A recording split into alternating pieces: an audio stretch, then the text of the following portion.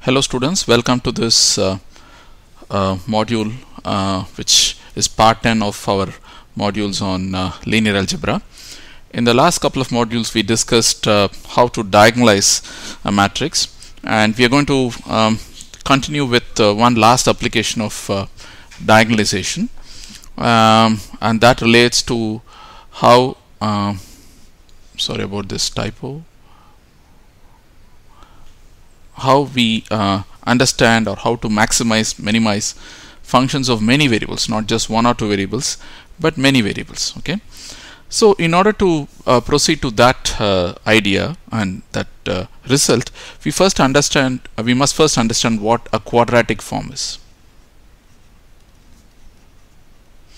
A quadratic form Q is a scalar that is obtained. It's a scalar function of a real vector x. Okay, so you have a vector x in an n-dimensional space which has components x1 to xn, and the quadratic form Q is a scalar. Okay, it's a number that is obtained out of this vector, so it's a scalar function of this real vector x. How does this look? This looks like x times ax. Okay, where a is some real linear operator. Okay, so in a given basis, therefore,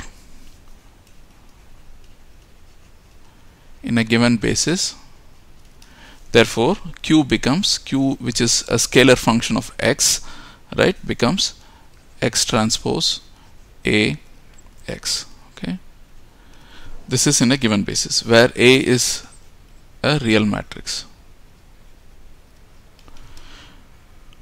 Now, whenever we deal with quadratic forms, it is sufficient. Okay, let's consider the matrix operator to be M to begin with. Okay, so this is the linear operator M, and this becomes a real matrix M in a given basis. Right now, whenever we worry about or we consider quadratic forms, it is sufficient to consider only symmetric matrices. The reason is the following: any matrix M can be written as a sum of this is the real matrix or real operator M can be written as a sum of a symmetric matrix and an antisymmetric matrix. That's very simple because you know that A is M plus M transpose by 2, and B is M minus M transpose upon 2. If I add these two, I'll get back M, so M is A plus B. Okay, so if I consider Q is X transpose M X and I write M as A plus B, then I will write this as X transpose AX plus X transpose BX. Okay, now Q is a scalar, so Q must be equal to Q transpose because Q is just a number. Therefore, Q transpose, if I write Q transpose, I have to use the notion of what the transpose is. So I have to do this, the whole transpose, X transpose AX whole transpose plus X transpose BX whole transpose. Right now, this becomes X A transpose X plus X,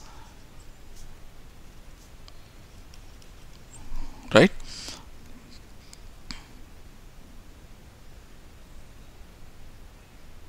I'm sorry, I have to be a little bit more careful. So this is X transpose A transpose X. See, A, B, C, the whole transpose is C transpose B transpose A transpose, right? So it's the same idea that we are using. So this X transpose comes here, A transpose, and then X transpose, the whole transpose is X. Similarly, X transpose B transpose X.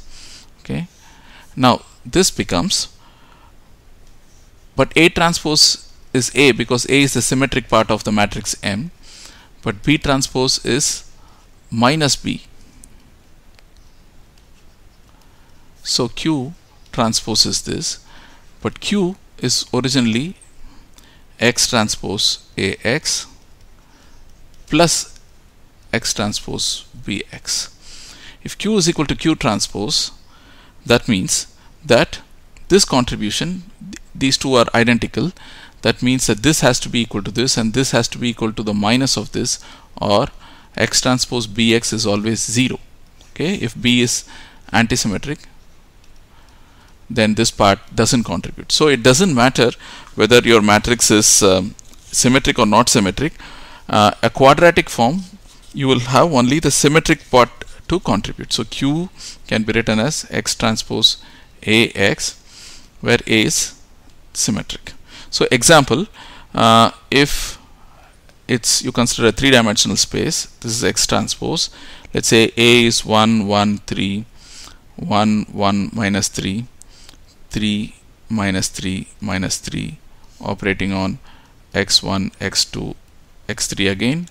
If you do the multiplication, you will get x1 squared plus x2 squared minus 3x3 squared plus 2x1 x2 plus 6x1 x3 minus 6x2 x1. So this is the nature of the quadratic form. You have squares and then mixed terms in the quadratic form. That is based on the elements. Okay, elements of the vector. So let's consider only symmetric parts.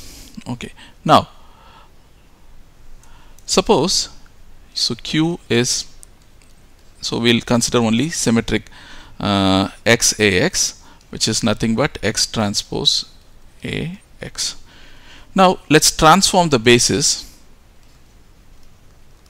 okay, such that X is given by S times X bar, sorry, X dash, right, or X dash is equal to S inverse X.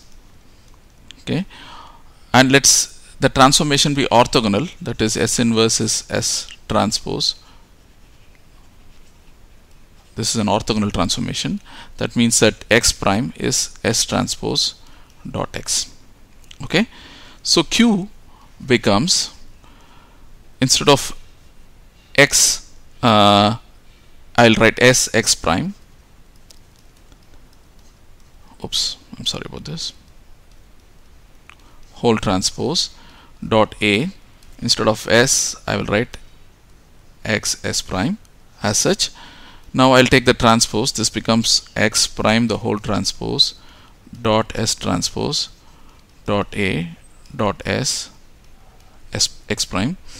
This is nothing but, sorry, Q is X prime the whole transpose. Okay, this is S transpose A S dot X prime. Now this combination will become just the transformed matrix A prime, right?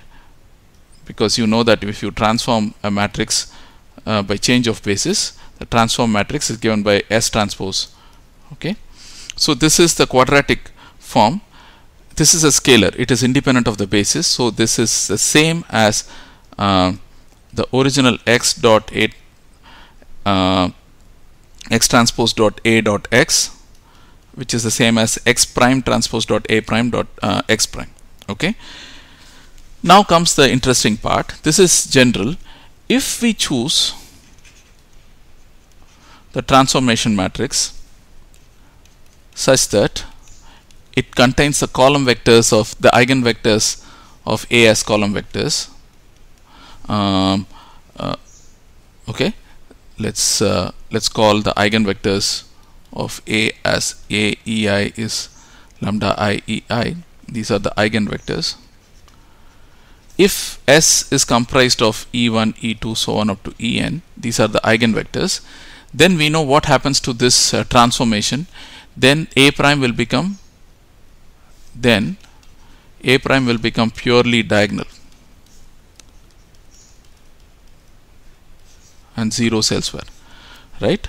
So if that is the case, then Q becomes X prime times A prime dot x prime transpose dot a prime dot x prime, that is nothing but, what is x prime transpose? It is x1 prime, x2 prime, xn prime.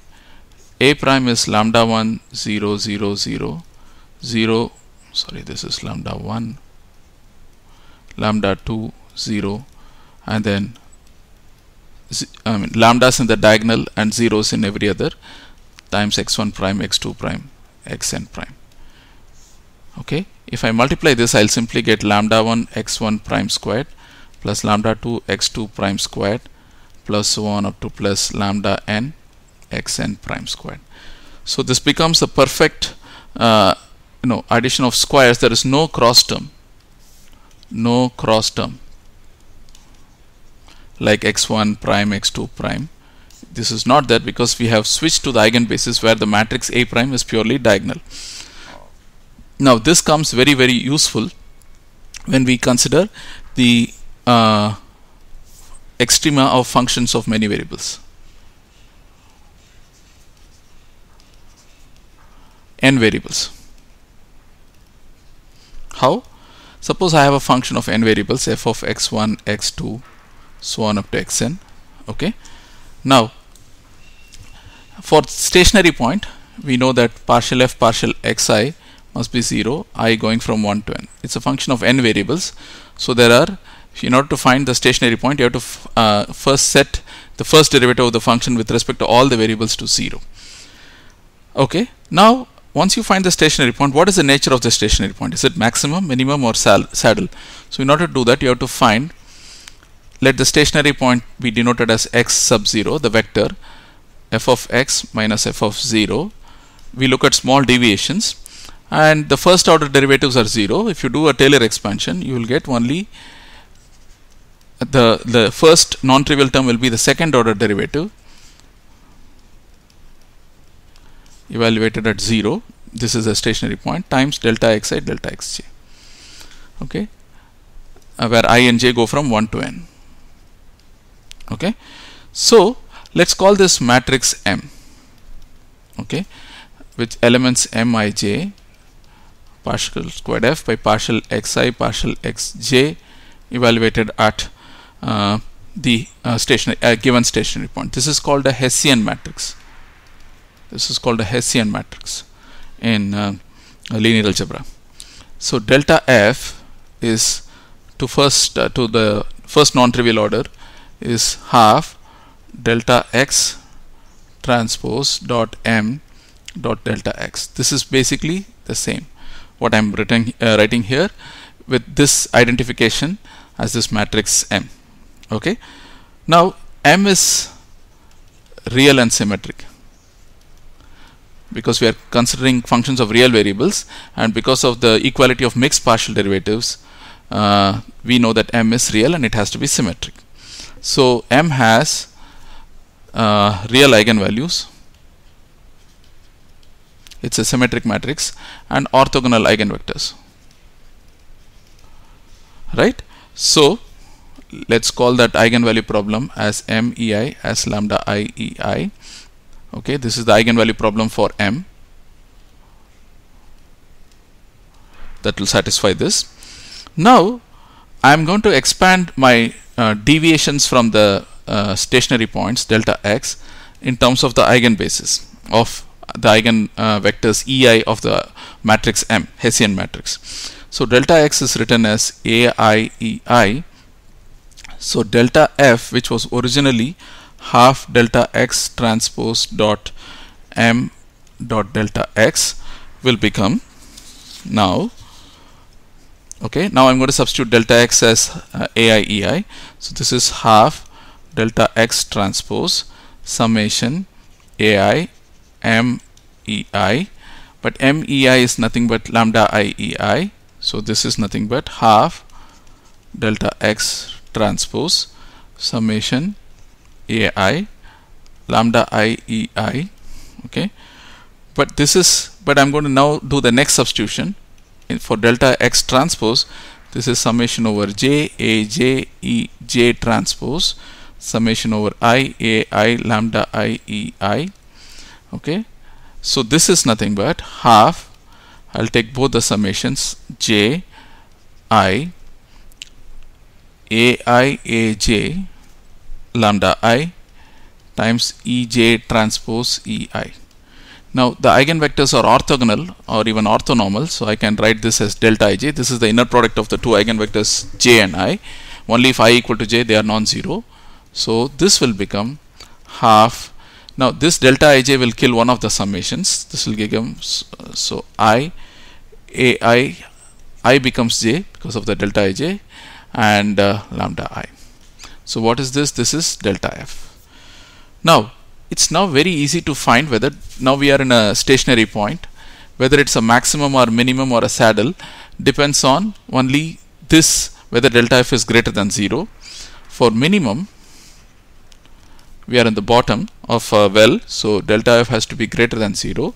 That means that regardless of, this is a sum of positive real quantities, square of sum of positive squares, so these are positive.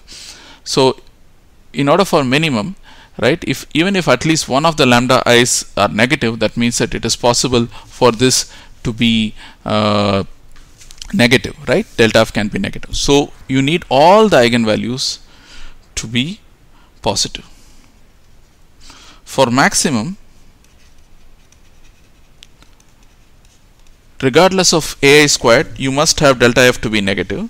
So all the eigenvalues should be negative. And if you have mixed eigenvalues, that is, some eigenvalues are positive and some eigenvalues are negative, then you get a saddle point. Okay, this is how one therefore finds the criteria for maximum or minimum or saddle point for a function of n variables. All you have to do is you take this Hessian matrix, you find its eigenvalues. So this is an all important matrix. The eigenvalues of this matrix determine maximum, minimum or saddle. Okay. So this is a short module because I just wanted to illustrate the notion of quadratic forms and how to connect the notion of maxima minima function of many variables to eigenvalues of the Hessian matrix. I'll stop here. In the next module, I will summarize whatever we have done in terms of eigenvalue problem and diagonalization and so on, and then I'll give a final big picture of all the properties of various types of matrices. Okay, thank you. We'll continue in the next module.